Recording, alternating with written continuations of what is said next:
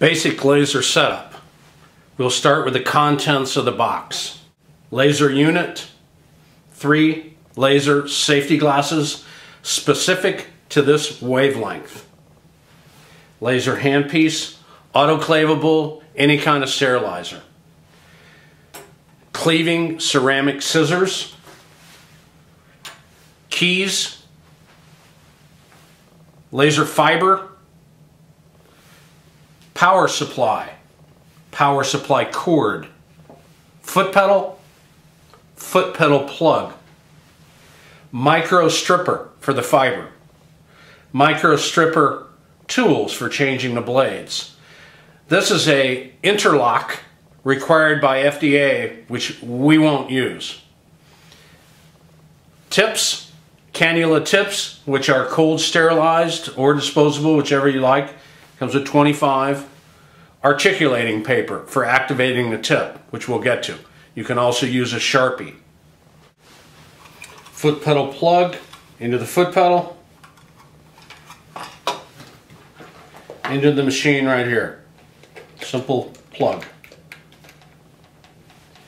Power supply unit, cord into here, power supply cord into the unit right here. All lasers, FDA requirement, have to have a key. Insert it at the 9 o'clock position, turn it to the 12 o'clock position. It has to stay in the laser. We'll turn on the laser like so.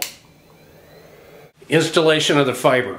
Unwrap it and straighten it out. If you crimp it, you're going to break it. The fiber comes with a cap, protective cap, which you're going to want to take off and save, and a cap for the port lens. We take the fiber, fit it on,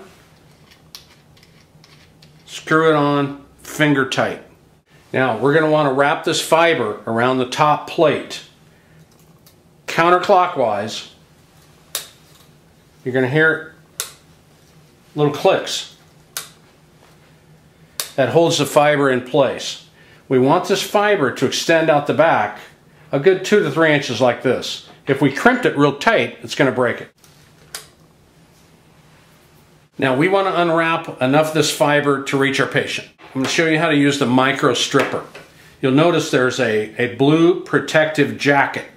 The center, that's the actual fiber. In between each patient, your staff is going to take the ceramic bladed scissors, and they are in a perpendicular cut, shear off about 2 millimeters. Now eventually we're going to need some fiber extended outside the jacket.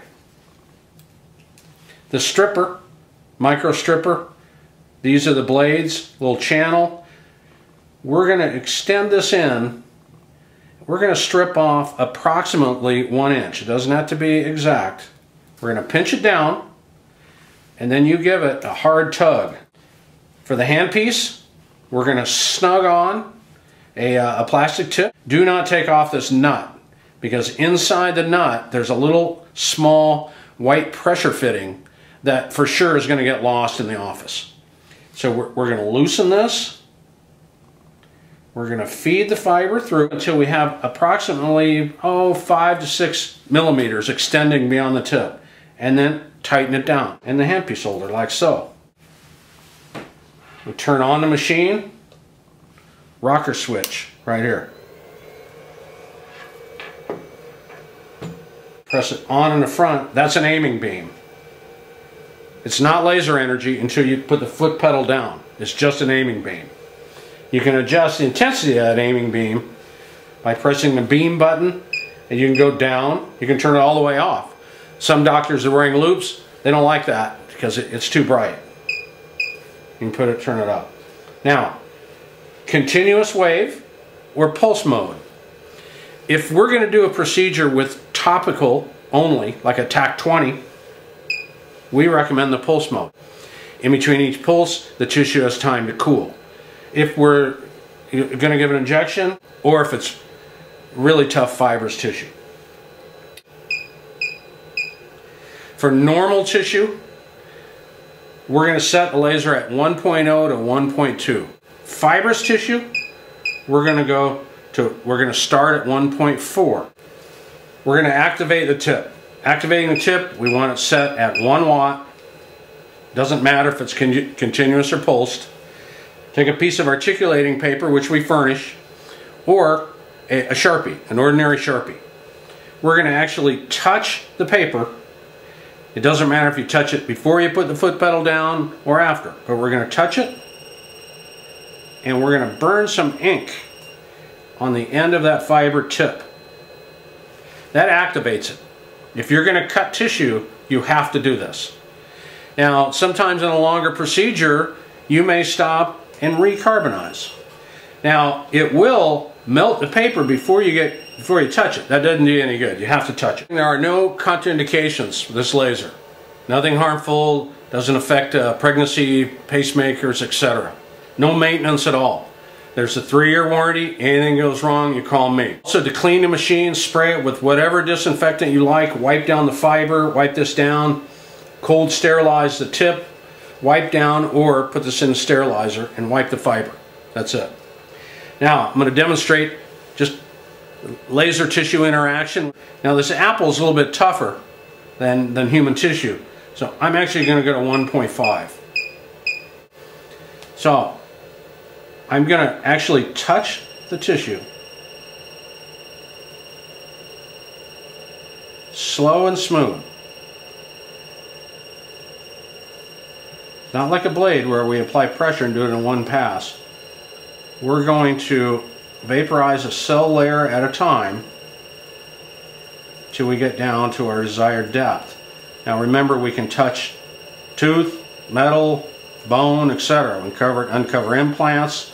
In the office, we'll have suction to collect that plume, and a damp 2x2 to wipe off any tissue that might glob on the top. Again, nice and smooth. The slower you move it, the faster it's going to cut. What we don't want is black char. If we've got char, it doesn't hurt the patient, but we can't laser through char.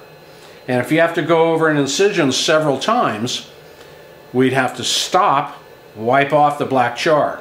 So the idea is to use the least amount of power to get the job done. In between each patient, we're going to change the tip, clean the handpiece.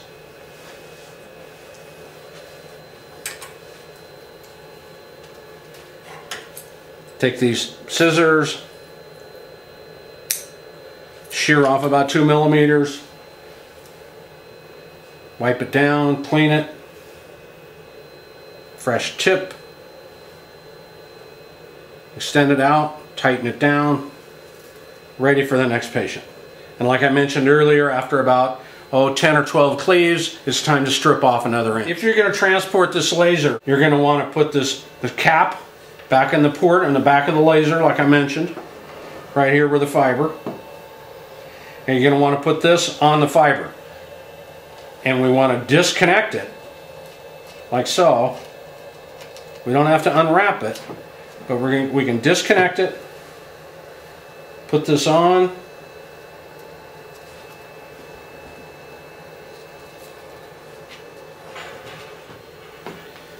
and that's how we'll move it.